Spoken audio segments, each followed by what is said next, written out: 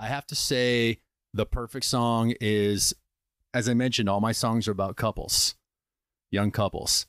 And this is one of those songs where the relationship ends and you realize time goes by and you're like, this shouldn't have ended. And I'm going to wait for you. And we're meant to be together. And it's got that nostalgic feel to it. And you can kind of put yourself there. Came out in 1984. Any guesses? Solo song from a very famous band member. I don't know. Man, I am stumped. 1984's The Boys of Summer by Don Henley. Is the perfect song. Okay. That is a great song. That is a great song. And then covered by the Ataris. Correct. Also, a pretty good cover, too. Great cover. Yeah. Definitely the same kind of feel to it, but a little bit more of a punk version, you know? Black flag sticker on the Instead of the Cadillac. Deadhead sticker, it's the Black Flag sticker on the Cadillac. Rob is Snapchatting or something right now. It's very disarming. Gonna put that on my social media. So, hey, yeah, check our social medias because I'm going to have him send that to me, too. So, yeah, Boys of Summer. Great song. And it just, the entire, it was Don Henley, right? So, the original. Yep. And it's coming from the Eagles to put a song like that out after the fact, as many hits as the Eagles had. I mean, he kind of showed everybody where they were coming from, right? Absolutely. And that was from his second solo album. And that song, I have my top 100 favorite 80 songs, and I put them in order, which was torture for me. You think this 3 songs thing is hard for me.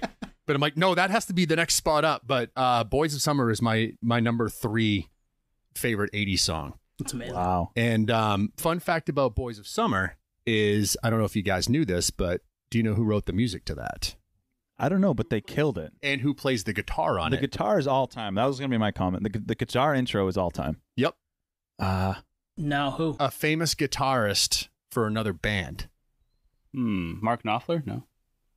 No, I got nothing. Mike Campbell. Oh, wow. From Tom Petty and the Heartbreakers. He wrote the music to that and offered it to Tom Petty. It was supposed to be a Tom Petty song. He turned it down, which is so crazy to think about, because what if he took it? What would it sound like? And we would also have no Boys of Summer. Right.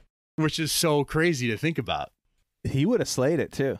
Yeah. Yeah, I mean, I can see Tom Petty singing that. I don't know what the words would have been. It would have been slower. Yeah. Yeah. Would have been a slower song in a good way. I mean, Petty would have made it a Petty song, and it would have been Would have fucking made it awesome.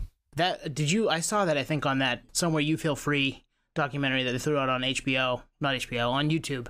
The Petty one after he died, about wildflowers and the making of that. I remember hearing it in that. They talked about, I don't know if it was Benmont Tench or somebody like that talked about it, and I was like, that's where I heard that that song was written for Petty. But And then Don wrote the lyrics to it. imagine passing on that, though. I know. It's crazy. Jeez. It's not really the sound we're looking for right now, man. I don't think it's going to move units. Yeah, you don't know how it feels to be me, bro. All right, so I got a question for you then. So 80s, is your decade. We were talking about this earlier. 90s is mine, maybe all of ours, because we kind of grew up with that.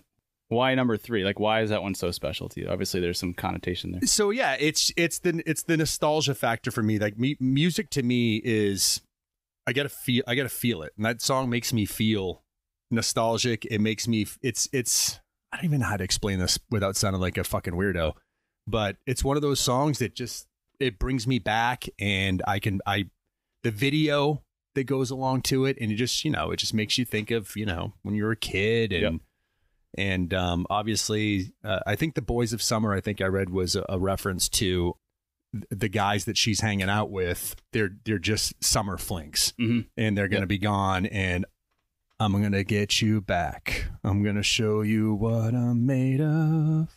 Well, the Ataris captured that essence too. Like, that was the whole theme. It was a youth-related album. Like, absolutely, they did capture the spirit of the original song. Yep. Good choice.